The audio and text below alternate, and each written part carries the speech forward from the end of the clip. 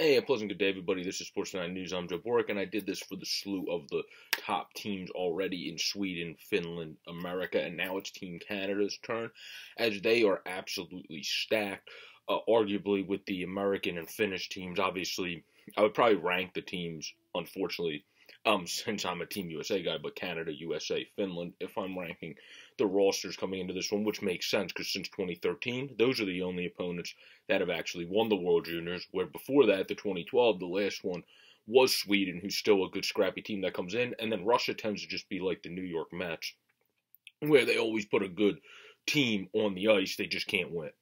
But when it comes to Team Canada, you have Connor Bedard, who is one of the most dirtiest players for the 2022 draft. The guy that people are saying is the next Mecca, the next dude that is going to be in the league in 2022 draft eligible Connor Bedard. So I think that's going to go a long way, having him on the team, or 2023 draft eligible. I don't know why it says 2022.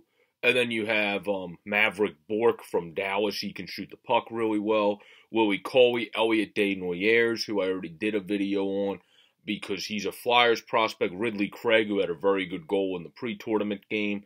Dylan Guenther, who's going to be great for Arizona. They need as much great young talent as they can get there, and he's going to be a good one.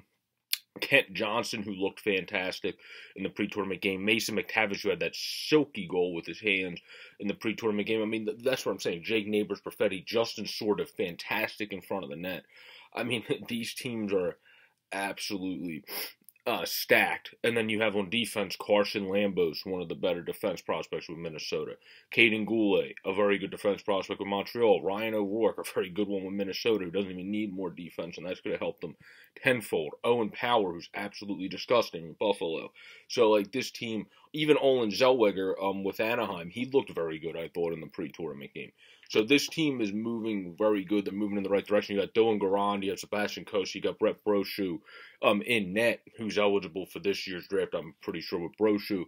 But this team is absolutely loaded at the defense core, the forward core, and is very good at goaltending as well. Obviously, we saw an intense battle between goaltenders between U.S. and Canada's goaltenders in the tournament last year for who was basically the hottest hand.